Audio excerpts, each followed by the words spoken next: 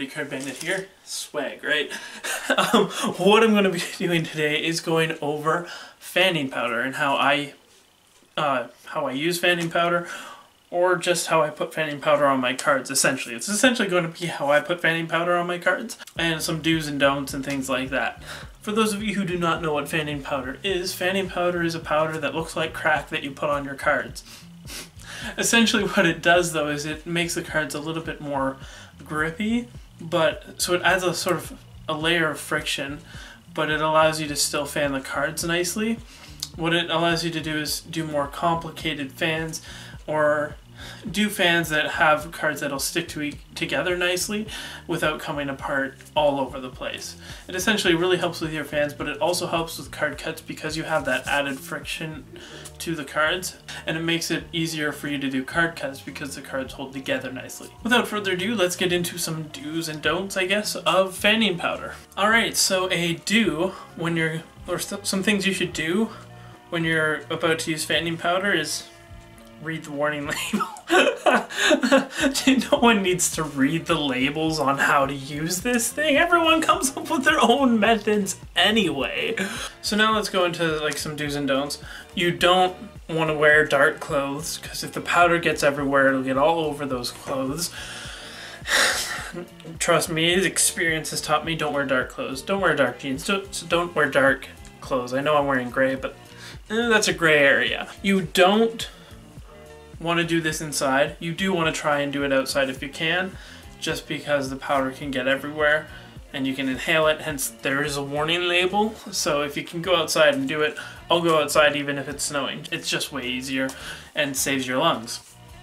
Yeah, you don't want to like spread it over top of a surface really, because then you have to clean up the surface and that can take a while. So if you're thinking of like dumping it out onto a surface and like putting your cards into it, I have a much better way of doing it, because then you have to clean up the surface that it's on, and that can just be messy too. If you have a dry environment that you can do it in, do it in that. So if it's like really humid outside, try and wait till a drier day, just because sometimes the humidity can get into the powder and it makes it spread a little bit more unevenly. Decks of cards you want to use fanning powder on. You don't want to use a black deck because it'll fade the black. You also don't want to use it on like a very smooth finish deck, like a knock deck. This is V3. V2s would be fine. V3 is not okay just because it's a very smooth finish, or like even if you have a smooth finish, you don't want to use it on that just because the powder won't have any effect on the cards and it's really not going to help you out. The powder will just slide off and it'll just be a mess and it won't really work. You also don't want to use it on a very brand new deck. Why don't you want to use it on a brand new deck? Well, because it's still got that slippery finish on it, and essentially the fanning powder is not going to do any good. Because that coating, that slippery coating's on there already on a brand new deck, it's just going to slide right off, and it'll get into some parts of the deck that may be slightly worn away. So you definitely don't want a brand new deck just because it'll slide off the powder. The powder will slide off, and it essentially negates all the effects that the powder might have. So a good deck to use would be a bicycle deck, or anything with like a linen or air cushion finish. Decks like that are pretty good to use fanning powder on, just because it'll adhere to the pores of the deck, and as long as it's well used. Alright, so to start powdering your cards, what you're going to want to do is grab a little baggie. A little baggie like the one I have here. Open up the bag, take your fanning powder, and you're going to want to pour a generous amount of powder into the bag.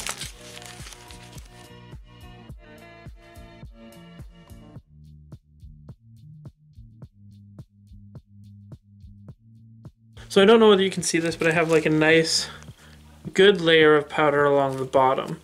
And it's just slightly along the bottom, I don't know, maybe a centimeter up from the bottom. That's roughly how much powder I use when I'm powdering my cards. And then you can go outside and get arrested by the police. Anyway, what you do from this point is you'll take half the deck of cards. You only want to do half at a time. And then what you do is you drop them in, then you just seal the bag up. Then what you do is you sort of like shake the bag at the same time, like you can sort of riffle the cards within the bag to sort of get like ruffle the cards a little bit while they're in the bag, just to get the powder to spread in between the cards a little bit more. Spread the cards within the bag and then shake some more, just to really get that powder onto the cards. Alrighty, now that the cards are coated, you're going to want to do the next part outside all the time, hands down. Doesn't matter if it's snowing, raining, whatever. Actually, if it's raining, I'd wait for another day because then your cards get ruined anyway. But I would say you want to wait until a nicer day to put fanning powder on your cards, because the next part you want to do outside. You don't want to do it inside because the dust gets everywhere. So if you think every weather is shitty weather, it's snowing right now. It looks like this. I'm in a t-shirt. Don't be a wimp. Go outside and do this. So anyway, you're going to open up your bag. And what you might notice is that your cards are really, really coated. What you want to do is you want to brush them off as much as you can, trying to keep as much powder as you can in the bag. Yeah, so once you've pretty much brushed as much powder as you can back into the bag, you're going to want to put the bag down. You'll still notice like a whole bunch of powder on the cards. That's normal. that is why you do this outside. So essentially what you're going to do, I should have brushed these off way better.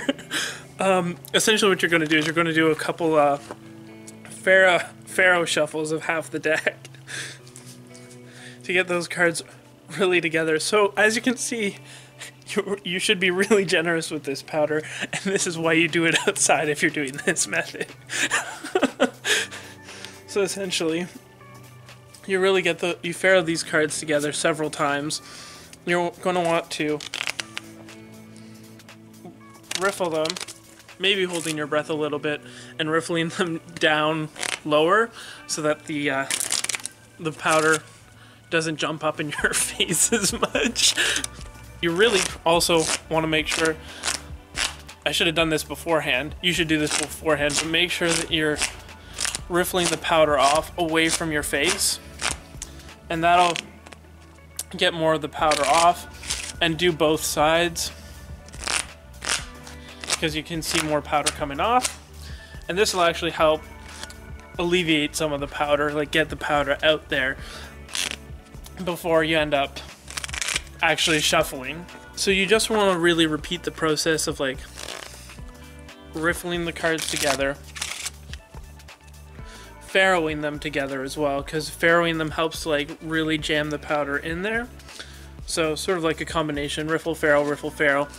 And you can also do regular shuffles as well to slide the powder on top of the cards if you're not as comfortable with your Pharaoh shuffle. You pretty much do that until you're confident the cards and the powder is spread evenly onto the cards, and until there's not as much powder coming up off them whenever you do a riffle. So in order to save you some time, and in order to save me some time because I'm lazy, I skip over powdering the second half of the deck, but I feel like it's self-explanatory, where you just Pharaoh the cards, riffle the cards, overhand shuffle the cards, and you can even peel off the cards one by one in sort of an overhand fashion to get the powder to smush in there even further. But that being said, let's move on to what happens after you got both halves powdered. So at this point, you have two powdered halves of a deck. And then all you do is you Pharaoh those two halves together, like so. And then just shuffle them up a little bit and mix them together. And then that's it. That's your powdered deck of playing cards. Now you may be thinking to yourself, oh my goodness, it's such a process to powder my cards this way. But honestly, it's not. If you powder your cards this way, you do half the deck at once, and then the other half. And if you think about powdering each individual card, it takes way more time. You mess up a surface like a desk or something like that you have to clean up afterwards, which can be tricky. And you have to do each individual card, which takes forever. This way I find you still get the powder there spread evenly, and it takes much less time. To show you that the cards still fan nicely after using this method of powdering, we have a thumb fan, we have a smear fan, and we have our 360 fan. which I think looks pretty dope. Alright, and that's how I put fanning powder on my cards. I hope you enjoyed the video. If you did, please leave a thumbs up. Also, feel free to leave any comments in the comment section below on how you guys like to powder your cards, or if you like the method, or if you like the video, whatever, guys. I'd really like to see some comments in the comment section below. Other than that, thank you guys for watching. I really appreciate it, and I will, as always, catch you later.